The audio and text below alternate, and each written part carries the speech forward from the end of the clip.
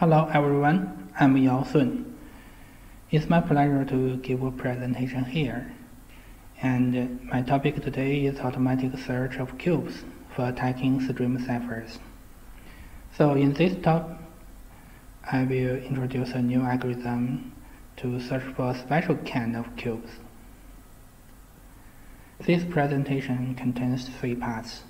Firstly, I introduce the background and our main contribution. And secondly, we talk about the main ideas of the search algorithm. And thirdly, we apply the search algorithm to attacks against the trivial. Now let's start with the first part. Our attacks are based on the cube attack, which has become one of the most powerful tools of attacking stream ciphers. For a stream cipher, the output bit can always be represented as a Boolean polynomial, f, and let I be the set of indexes of public variables, and ci be the cube of I.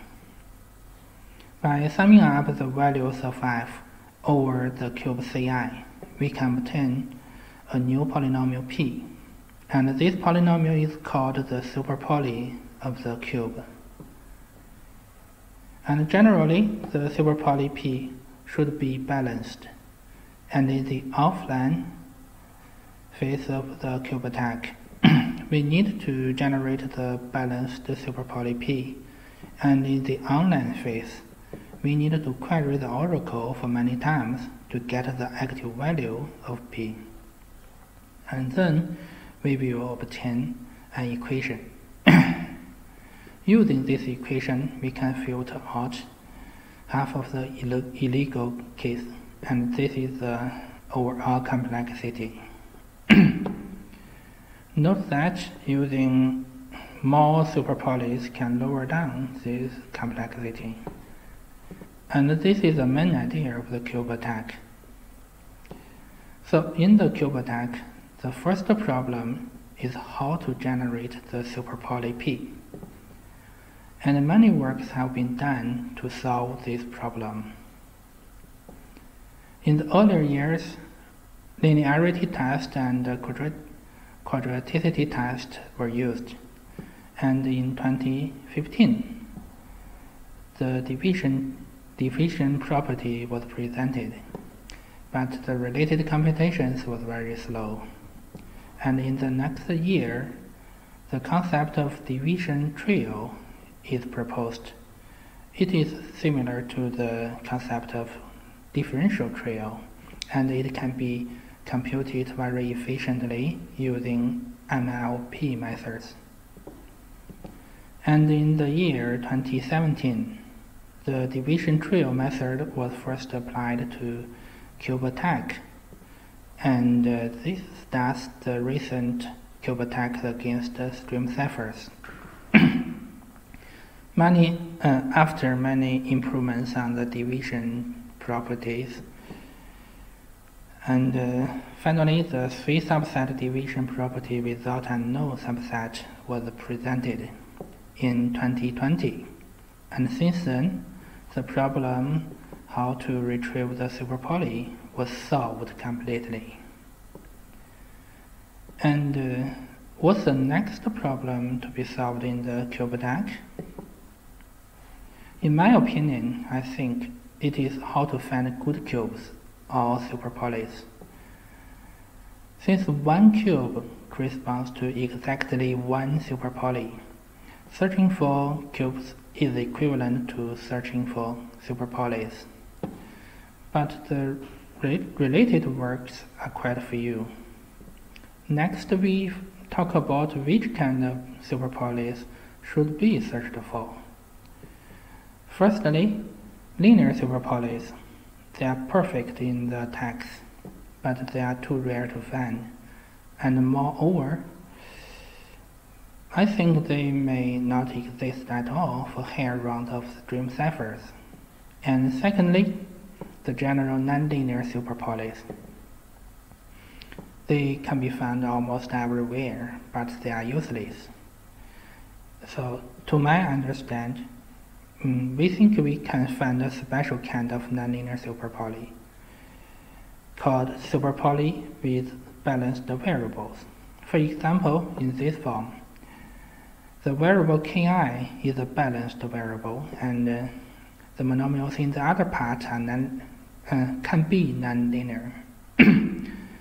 I believe there are lots of this kind of superpolies, much more than the linear ones. So this kind of superpolies are not hard to find, and they are also very useful. Note that the superpolies with balanced variables must be balanced superpolies. And we call the cubes whose superpoly have balanced variables as the valuable cubes. And this is the objective we are going to search for. So the main contribution in this paper is that we propose a new heuristic algorithm to search for valuable cubes. And as applications, we improve the theoretical cube attacks against trivium and trivium in when the paper was submitted in the last year. And we also improve the practical key recovery attack against trivium. And this is the best practical result now. And next, let's see the search algorithm. Our goal is to search for valuable cubes, or equivalently, search for the superpolies with balanced variables in this form. So the first idea come to our mind is that we can choose a random cube and recover the whole superpoly and check whether there are many balanced variables. But clearly this method is not very efficient, because, for example, recovering the whole superpoly for 840 trivium always takes more than 1 hour. So this method has a very low success rate. And an improvement is that we can choose a specific secret variable ki and only check whether ki is balanced in the superpoly. And this method is faster than the first one, but it has a very low success rate because the number of secret variables is large. For example, usually more than 80. So we got the third idea. That is, we can treat a set of cubes together such that the common computations among these cubes can be shared. And this method is much faster than the previous ones, and it also has a high success rate. But in fact, this method is still not efficient enough, because we must finish the computation of all the cubes, and actually we only need a few numbers of valuable cubes. So we think we can reject some hopeless cubes during the computation, and this will slightly lower the success rate, but the efficiency of this method will be very good. And there is another problem, that is how to reject hopeless cubes timely.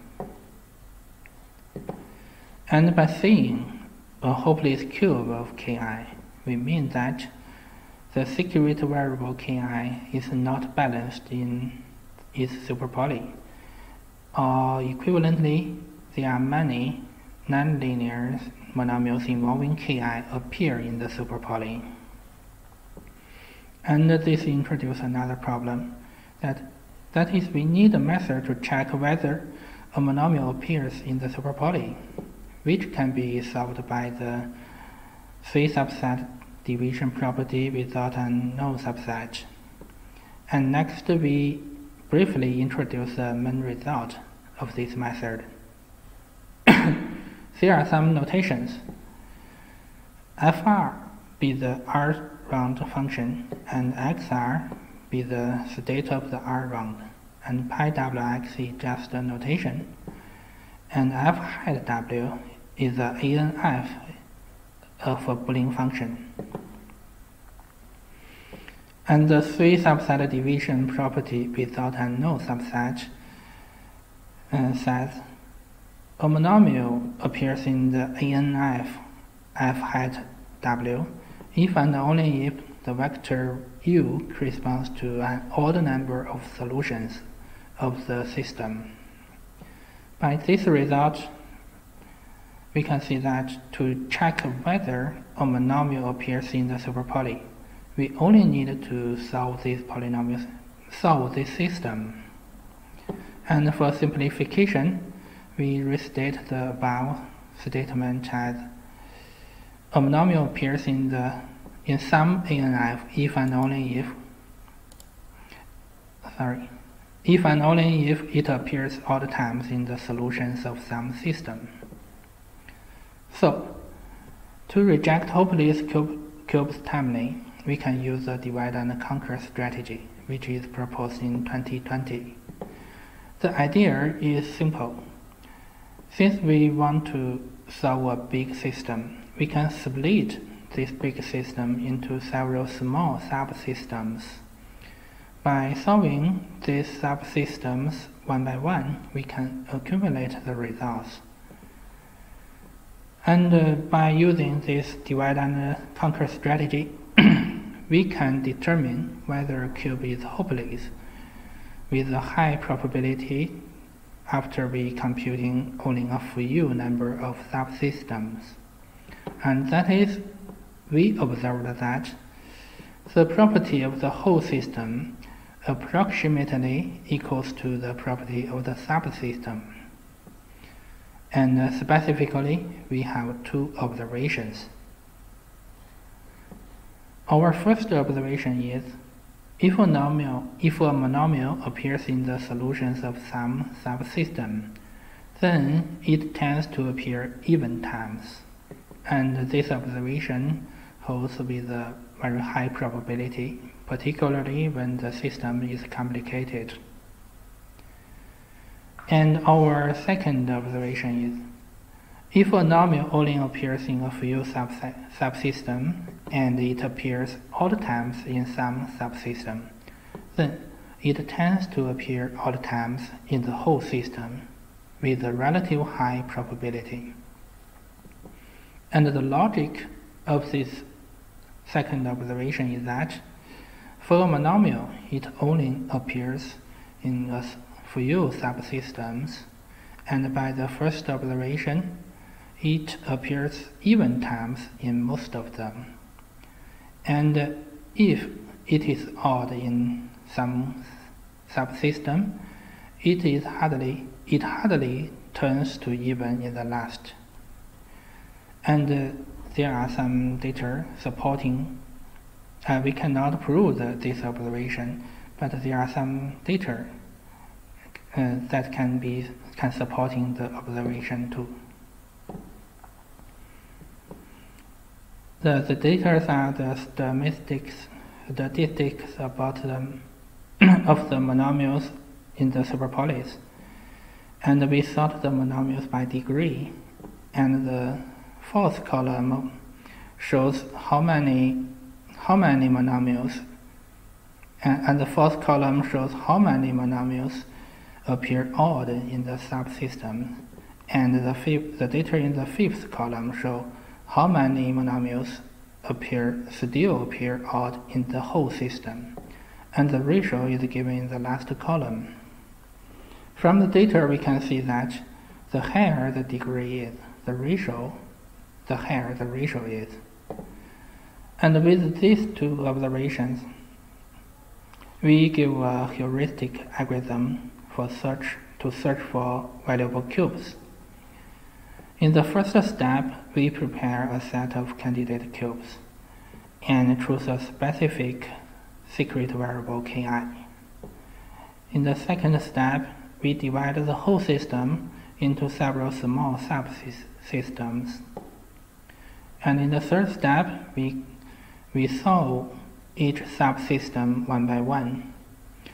And during the computation, for a cube, if a nonlinear monomial involving k appears odd times in some subsystem, then we remove this cube from the candidate set. Another case is for a cube Ci. If the monomial Ki appears in some subsystem, this time we record the number of the times for Ci. And after the computation finish, if there exists some cube Ci such that the recorded number of Ci is odd, then Ci is a valuable cube. And in our experiments, we use two criteria to detect hopeless cubes, and one is more aggressive but more efficient. And another possible case is that our criteria are too aggressive and reject all candidate cubes. And in this case, we can increase the size of subsystems and search again. Because if there really exist some valuable cubes, we can always find them if the subsystems are large enough. And next, let's see the applications. And Trivium is a famous stream cipher, and it has an 80-bit key. So, to provide a theoretical attack against the round-reduced trivium, it suffices to find one valuable cube with dimension no bigger than 78. So, the set of candidate cubes we used in our experiments contain all the cubes of dimension 78. And for attacking 4000 round trivium, we choose 3 secret variables by random, and we compared the number of hopeless cubes and the number of valuable cubes, and we also give the timings of each search algorithm. From the table, we can see that the first criterion is more aggressive, but it is more efficient. And the data of different variables are also different. And here are the timings for retrieving the superpolis. From these data, we can see that all the timings are more than 1 hour. And compared with the search algorithm, we can see the search algorithm is very efficient. And we also apply the search algorithm to higher rounds of trivium. For 841 and 842, we use the first criterion. And for 843, we use the second criterion. And finally, we found 2 valuable cubes. And we recover the superpoly of 1 valuable cube, and the superpoly contains more than 16,000 monomials, and it leads to a theoretical attack against 843 round trivium with a complexity slightly better than the brute force method. And another application is a practical attack against the trivium. In this case, we need many superpolis instead of 1. So we preset a set of indexes S, and we prepare all the candidate cubes from the subsets of S. And we searched about 2 weeks and got about 200 valuable cubes, as well as their nonlinear superpolis. To solve this nonlinear system, we use the guess and determine method. And please note that only the values of of balanced variables can be deduced. For example, in this equation, only the value of x2 can be deduced. And by guessing the values of 43 variables, we can deduce the values of the other 37, and the deduction costs no time. So the complexity of getting the active values of superpolys is 2 power 44, and the complexity of solving the true K is 2 power 43. Both can be done practically. And there are some details about the variable cubes and the balanced variables. Note that a superpoly may contain several balanced variables. And at last we summarize this presentation. Our main contribution is that we proposed a new algorithm to search for valuable cubes. And we apply this search algorithm to both theoretical and practical attacks. And we believe this search algorithm can be applied to other ciphers directly. And that's all. Thanks for your attention.